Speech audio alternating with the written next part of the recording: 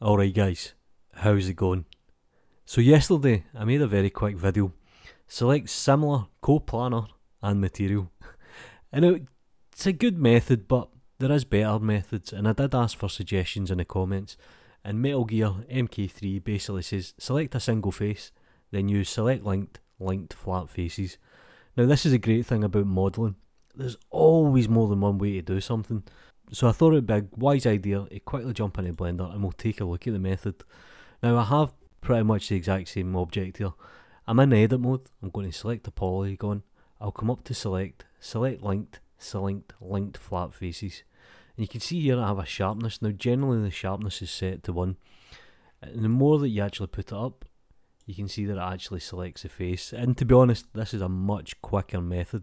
So thank you to Metal Gear for the suggestion, much appreciated. Also check out some of the other options when it comes to select linked. You can do things by linked shortest path and linked flat faces, which we just covered there.